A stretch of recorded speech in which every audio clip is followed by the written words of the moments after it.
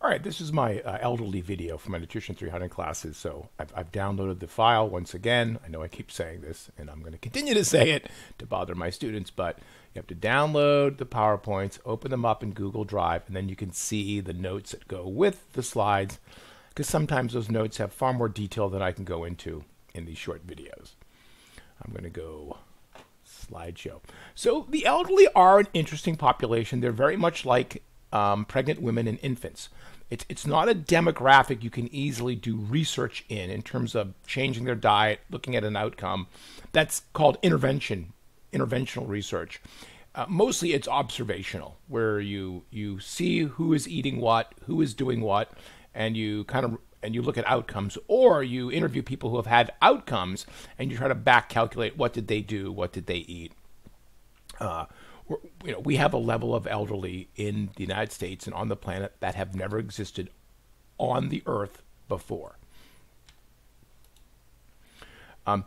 So when you start to talk about elderly or older, usually older starts at 51. So the RDAs are set in kind of age groups. There's like infants, there's 18 to 50, male, female, 51 and older. And then even after like 70, 75, you start getting kind of different values. Again, we are pretty much taking adult information that we have gleaned from animals and extrapolating that, like we do for medication, to infants and toddlers and kids and older Americans. Do we have a ton of vitamin B6 data that has been manipulated in a 70-year-old population? No, we don't, okay? And older Americans aren't like younger Americans. Older Americans have medications. They have had diseases. They have a disease.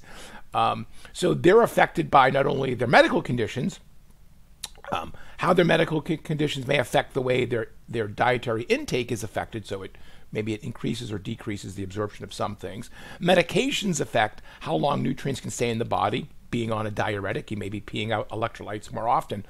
All these make it a very complicated subject, subject as not in terms of material, but in terms of people, a subject population that is just kind of very hard to generalize. And if you're going into medicine, you're going to have to you will have to have a very individualized approach to each patient coming through the door. What is their medical history? What medications are they on? What diseases do they currently have? Do they take pain medications?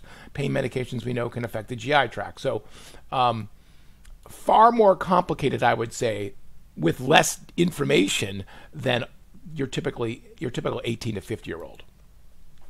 Look, everyone's getting older.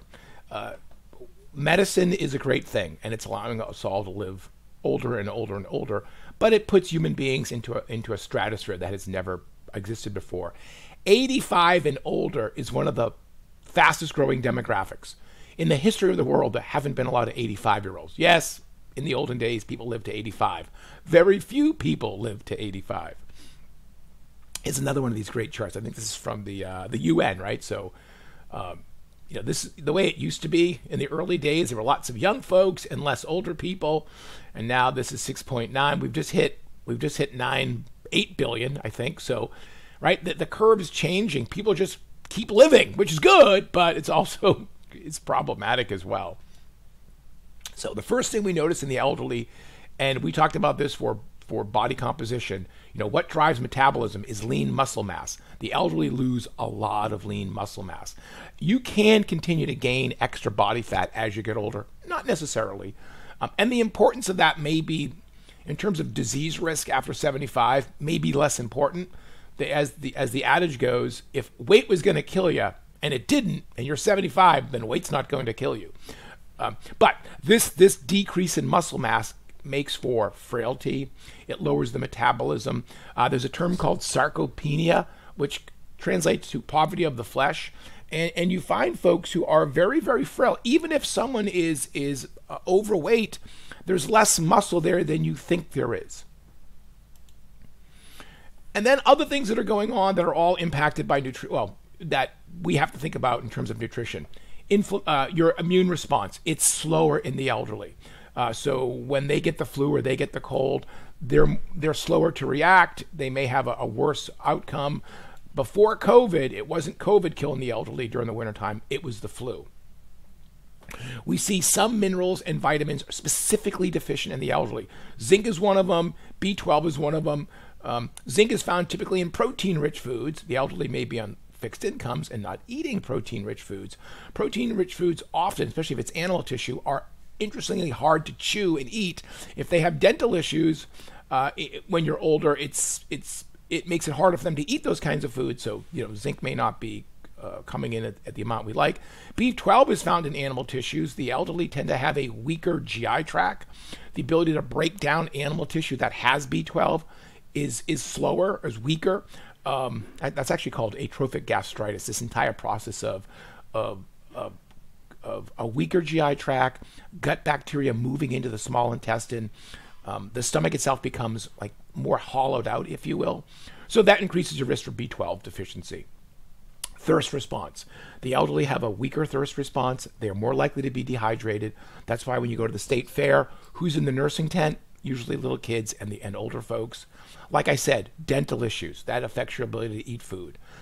Here's this whole part of this weakened GI tract where there's less acid made. The ability to break down food is less. That means the ability to liberate nutrients is less. And then that results in things not getting absorbed. And then these all go into the whole things that affect food intake. Income is one of them. We know there's a lot of mental health disease in the elderly. That's a demographic, by the way, which I've said before when it came to eating disorders, who are less likely to seek help. Dental is a big deal. Many elderly don't have a dental plan. There is no national dental insurance plan for the elderly, like Social Security or Medicare. And dental care is very expensive, and that does create a great limitation. Swallowing, by the way, is an issue that if you get into patients who have Alzheimer's or dementia, not only do they have cognitive loss, like memory loss, over time their body starts to forget how to work. For my father-in-law, he forgot how to walk, and he became wheelchair bound, not because there was some damage to his legs or some connection from his brain to his legs. He just forgot how to walk. And this also affects swallowing. The difficulty of swallowing in the elderly can end up being their demise, because what happens is they inhale, they aspirate food into their lungs, and then they get really, really sick because of that. This swallowing is a big deal in geriatrics. And those of you who've been around folks who have dementia or Alzheimer's, it is a constant concern. So what do we do? How do we try to help folks? You got to screen, right? So, when folks get at a certain age, little update coming in on my computer, a video game. If you can't treat a disease unless you measure a disease, right? This is the idea of intravascular ultrasound, where you can measure plaques in the arteries. So we do have some programs. Yes, there's your local food bank, food stamps, or SNAP. The two biggest ones are Meals on Wheels. This is a volunteer program where volunteers provide food to homebound seniors. It may not be every day. It can be every day. And the idea is that one meal you bring to somebody meets a certain percent of their RDA needs for the day. The problem with Meals on Wheels, of course, is it is a volunteer program. And when gas prices go up, you lose a lot of volunteers. So if you're thinking about donating to a charity for the wintertime, this is not a bad charity, your local Meals on Wheels. The elderly nutrition program is a little different.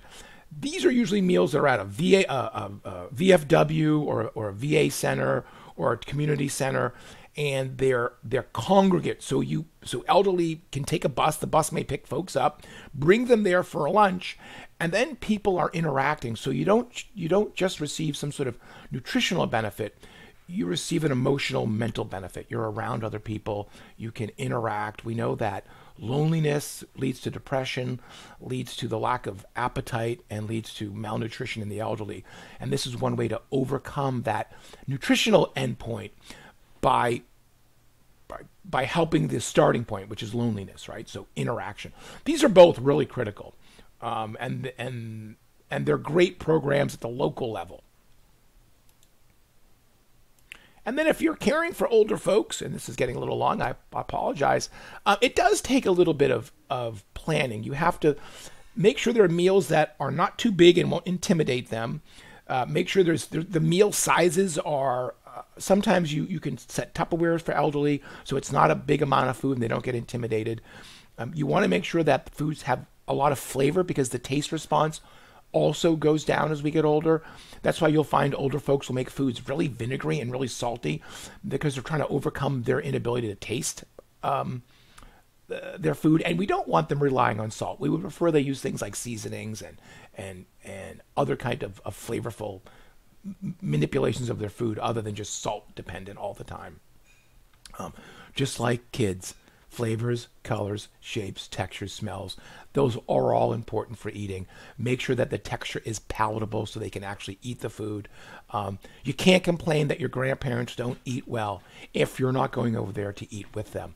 Try to set, yes, a time, one day a week at least, maybe, that you go out for dinner or you go over there to eat or you invite them over to your house to eat. It's important not only emotionally to have the family together, but it's important to help that person to eat well. And you can kind of, it's a way that you can check up on an older person, see how well they're eating, ask them questions. How are you doing?